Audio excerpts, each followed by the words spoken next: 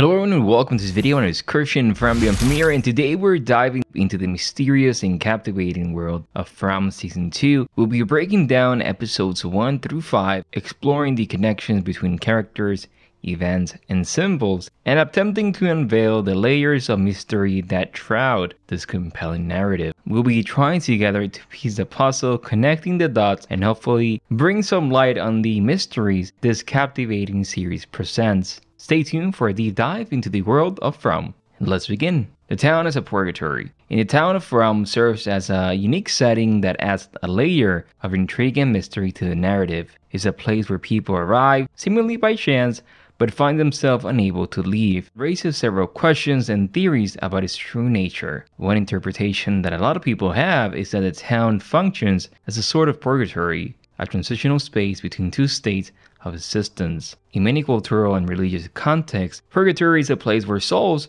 undergo purification before progressing to a higher state. Drawing parallels, the town could be a place where its inhabitants confront their past, face their fears, and undergo personal growth or resolution. The inability of the inhabitants to leave the town might suggest that they have unresolved issues or lessons to learn. Their personal histories and the town force them to confront these aspects of their life. It's as they are stuck in this limbo until they resolve their past and are ready to move forward. Adding to this theory is the ominous presence of the monster and the mysterious symbols, particularly the red drawing of a huge monster in the caves.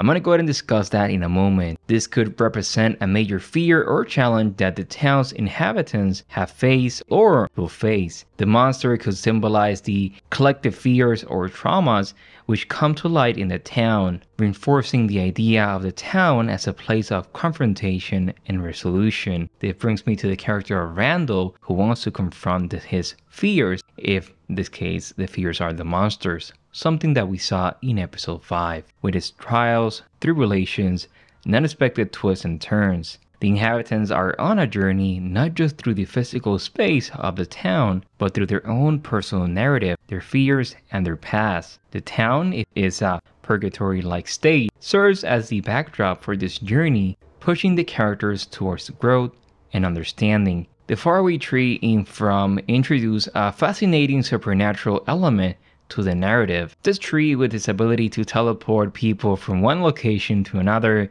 is not just a physical entity, but a symbol of change. In the context of the town acting as a purgatory, the faraway tree could be seen as a tool or mechanism that aids in the character's journey of self-discovery and resolution. It might represent a form of escape, not in the literal sense of leaving the town, but in the metaphorical sense of confronting different aspects of oneself or experiencing different perspectives. The teleportation ability of the tree could symbolize the sudden and unexpected changes that life often throws our way. Just as the characters are teleported to different locations without warning, we too in life often find ourselves in situations that we do not anticipate, as they all share the experience of being teleported into this town and the subsequent consequences. Boyd is connected to Martin, Victor goes through and is connected to Tabby. In relation to the town and the monster symbol in the cave, the faraway tree could also be seen as a beacon of hope or a source of challenge.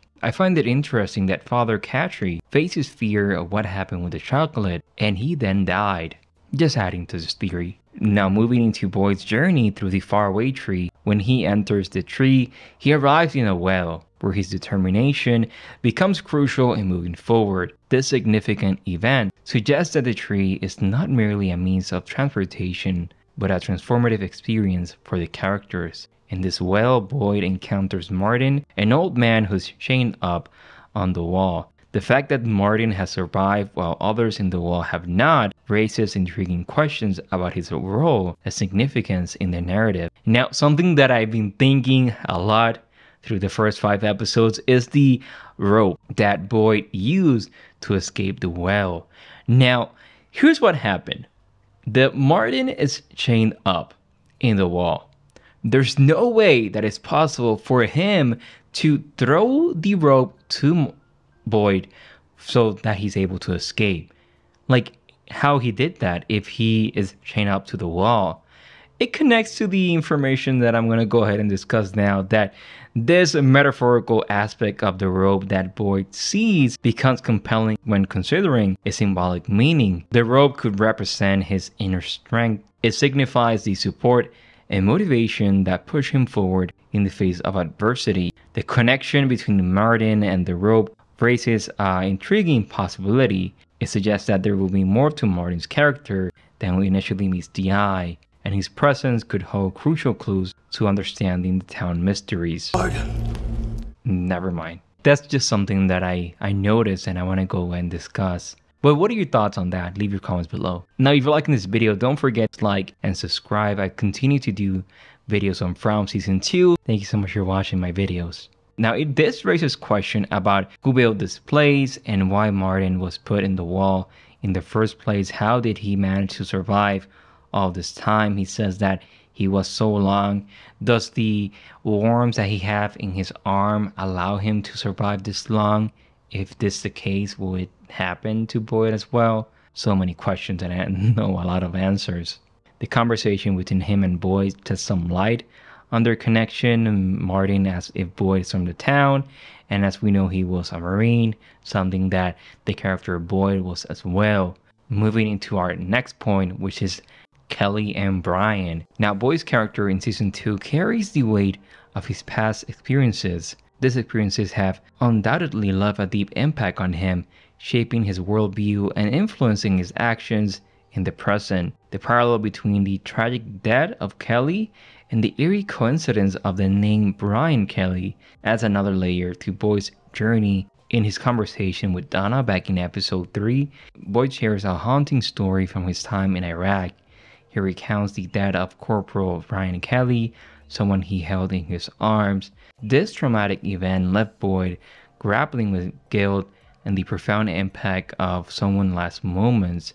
The coincidence of the name Brian Kelly being a relationship, Kelly and Brian, resurfacing in the town as a haunting twist. The tragic death of Kelly in the town as well serves as a stark reminder of the fragility of life and the horrors that can unfold in the episodes ahead. The caves, as we know, serve as a mysterious and significant location in the show. It holds secrets, ancient drawings, and potentially hidden truths about the town and its history. In this, we see a big red monster, signifies a formidable and menacing force within the show.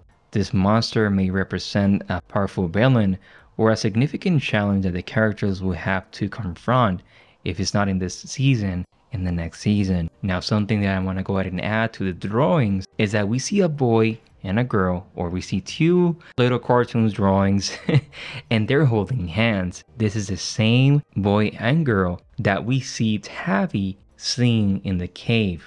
The symbol that Jay sees and people around it, like they're idolizing the symbol, so it represents how people or the monster love this dark symbol. As we know, there's light in the show as well, the boy in white. Right now, as we can see, the show is really focusing on the negative energy of everything that is happening around them. But through the darkness, there's light. There's peace and comfort and safety, something that we can see in the lighthouse, something that we can see in the boy in white, helping Victor, helping Sarah. So there's light in all of this. But what is interesting about the show, those characters that are more weak to the darkness are the ones that are going to be affected. The character of Christopher, the character of Jade, as we continue to see the symbol. Boy's wife, as we know, she was consumed by the symbol or by the darkness. There's some magic as well, like you get, the dark energy goes through you and allows you to do bad things. Like the character of Ethan says, there's good symbols and there's bad symbols. Now, I want to go ahead and wrap it here. There's so much things about this show that I can talk and talk, but hey, I don't want to bore you. But what I'm going to do, hopefully in the next week or so, I may do a live. I'm just going to take so much time to answer questions and do a 1 hour video just talking about the show, so stay tuned for that. Hopefully that is soon. We do it on this on Monday, maybe after episode 6. But anyways, thank you so much for watching. My name is Christian from Beyond Premiere, and I will see you in the next one. I will see you tomorrow on my breakdown for episode 6. But what are your thoughts? leave in the comments below. Thank you so much for watching, and I will see you in the next one. Bye bye, one.